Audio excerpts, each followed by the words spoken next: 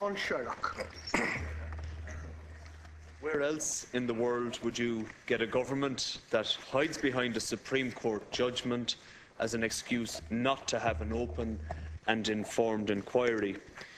In no other liberal democracy would a Minister for Finance stand before the legislature and, in addressing his justification for a behind-closed-doors inquiry, refer in one form or another, and no less than 6 times, to the global international crisis.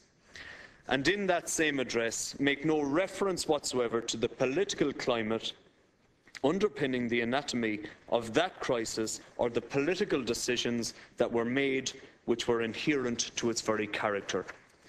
It is extraordinary that the Commission of Investigation will not reach into the political decisions that were made domestically that gave rise to the crisis. That Ministers for Finance will not be subjected to examination or to be held accountable for their actions is simply ludicrous. And I am not sure if the members on the government benches are aware of just how ludicrous this sounds to the Irish people. We don't seek retribution in this party, as has been alluded to, but we are entitled to seek answers. We seek answers in a public way to questions surrounding the role of the regulator.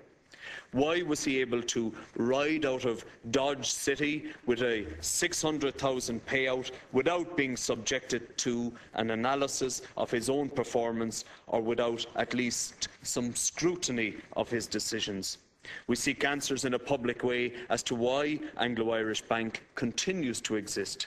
We want to know why analysts in the City of London were baying for a kill when a substantial shareholder in Anglo could no longer cover his position. How could one individual build up a stake of 28% in Anglo through numerous contracts for difference? The hedge funds had a field day on that one, and there was no one in the regulator's office that called time on that madness. And the reason why? Well, I'm sure we will never really know why, because an open inquiry will not allow us to ask that very question. We will have to continue to read the business pages of the broadsheets to glean the knowledge that we so desperately need to make honest appraisals. If there is a sound economic logic for the continuance of Anglo, then let that case be made publicly, so that the people who elect us can adjudicate for themselves. As a society, we need to learn valuable lessons from this period in our economic history. We want Ministers for Finance to be subjected to rigorous questioning in the public interest. The only way we can achieve this is through a transparent process that stands up to political scrutiny. By not having this inquiry in public, we add to the moral turpitude that has underpinned this society for too long. We want the facts to fit the preconceptions.